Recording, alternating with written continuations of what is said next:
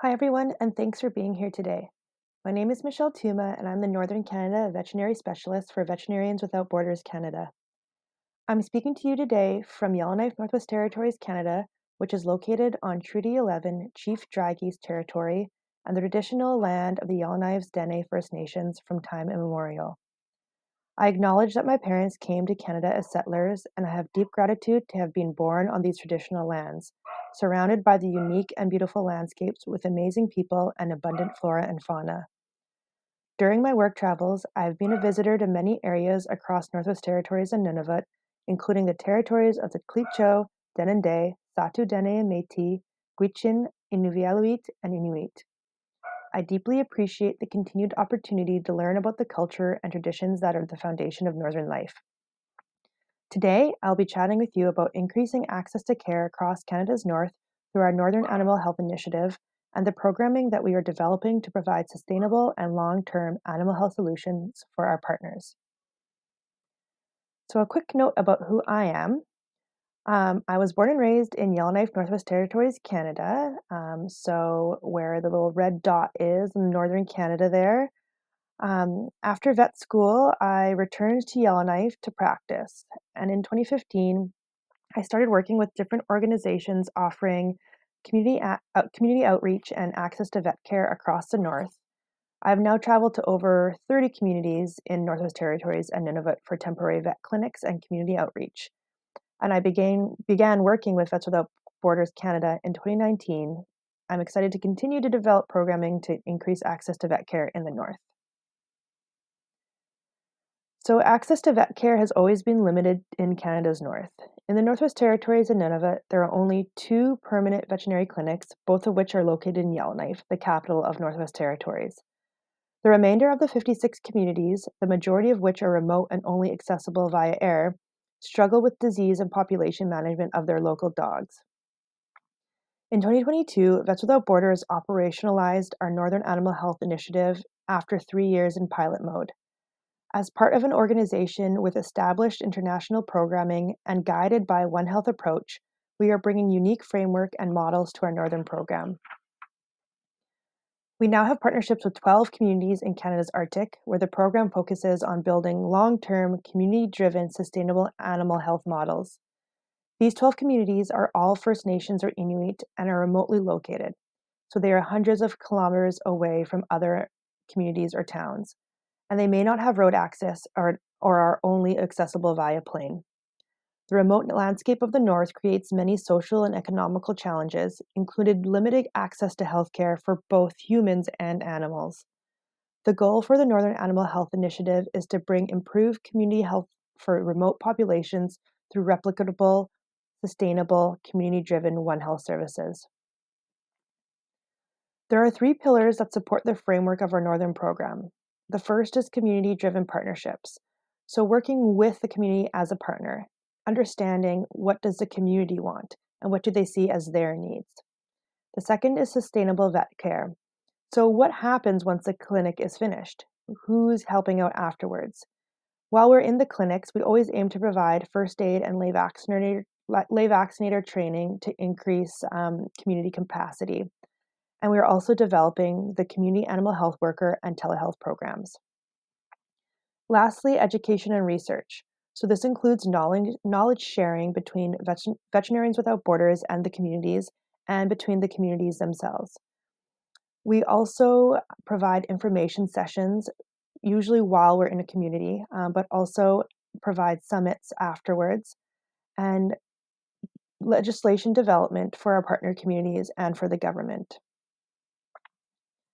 So although the Northern Animal Health Initiative has a lot to do with the temporary clinics and community outreach, we are more than just temporary clinics.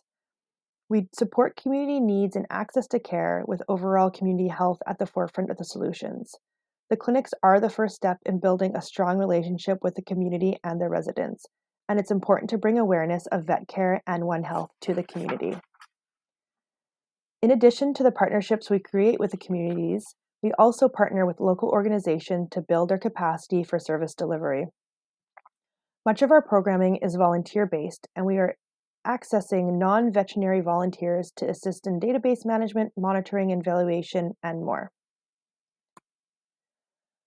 As I mentioned, a very large part of our programming is our temporary clinics and creating partnerships with the communities who reach out.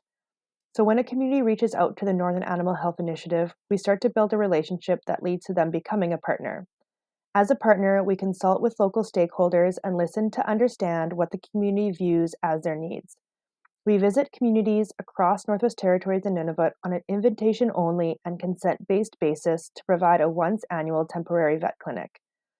Although we recognize the importance of the vet clinics for relationship strengthening and assessment of the community's dog population, it does not address the longer-term goal of sustainable and consistent animal health services in the North. So one of the programs that is currently in development is the Community Animal Health Worker and Telehealth program. So our vision towards a Community Animal Health Worker program for the North is similar to the Paravet or Community Health Worker models already present in the Global South. There are multiple components that would make up our program. So of course, training of interested individuals during our clinics and potentially afterwards. So this includes lay vaccinator training, pet first aid training, and basic pet care training. An awards program that was recently launched that would help identify candidates. A telehealth program that's in development that would actually make sense in the North and would be used to support the community animal health worker. And government relations to support the community animal health worker and legislation changes. So if we train a local community champion and provide them the resources to take on the role of community animal health worker, this individual will be able to address priority animal and community health needs, such as vaccinations, triage and first aid, and being a connector within the community between the dog guardian and a telehealth veterinarian. The community animal health worker will be the main driver for consistent access to animal care within their community. Although Vets Without Borders has many other international programs that can be paralleled in the North, we still need to consider the unique challenges that are present up here.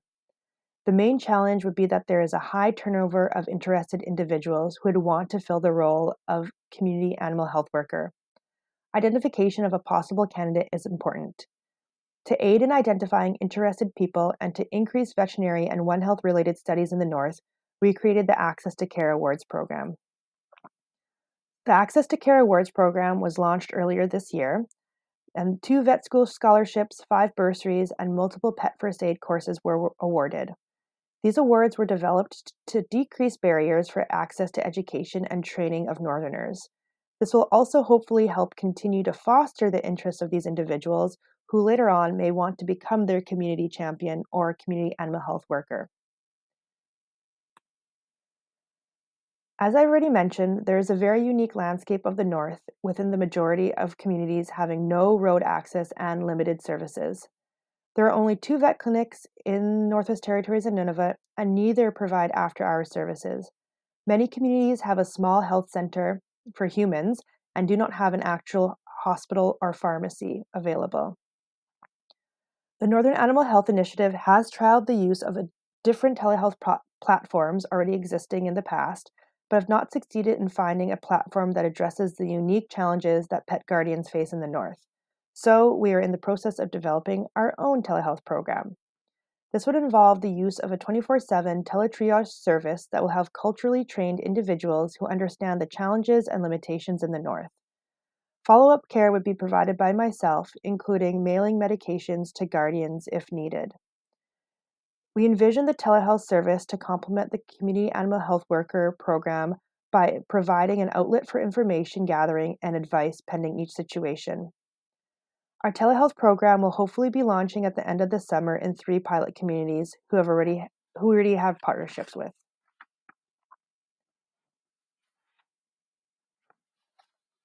Our community animal health worker model is focused on capacity strengthening and community empowerment. The goal is to provide community members with improved access to sustainable community-driven animal health services. So what are the next steps for this program in the North? Thanks to a generous grant provided by PetSmart Charities of Canada, we are currently creating a program that aims at development and implementation of a community animal health worker model for the North. The first step is creating a community animal health worker candidate identification model. We will identify pilot communities, and through community consultations and needs assessments, we will develop a model for identification of a community animal health worker. This could be a local resident, a bylaw officer, wildlife officer, teacher, etc. It may be best to have the position added to an already existing job description. For example, the municipality hires a bylaw officer who can also act as the community animal health worker, but this would be determined by the community voices. Once criteria is developed, a community member selection committee will be created to ensure that an ideal candidate is identified. Once the candidate identification model is developed and accepted by the community, then it can easily be replicated in other communities across the North. After identification of the candidates, we would strengthen the capacity of the community animal health workers to support community-driven One Health goals. This would occur after community consultation and onboarding to the community animal health worker model has been completed. Alongside the partner community, identified infrastructure needs and requirements for communities in order to have a successful community animal health worker implementation would be addressed. This would include anything from increasing awareness of animal care to pound shelter holding infrastructure to access to equipment and tools to build dog houses for local residents. A curriculum for the community animal health worker would be developed and act as a training module across the North. Once training and onboarding of community animal health workers in our partner communities is completed, then the program can be implemented. Our telehealth program would be a resource for the community animal health workers, and we would also facilitate communication between community animal health workers in each community to learn from and to lean on each other. The final step would be increased community awareness of available animal health services and animal health best practices. So, creation of community awareness campaigns for existing services for Northwest Territories and Nunavut communities, and then also expansion of the model to other communities. Our community animal health worker model is the best solution for increasing access to animal care consistently and sustainably across Canada's North.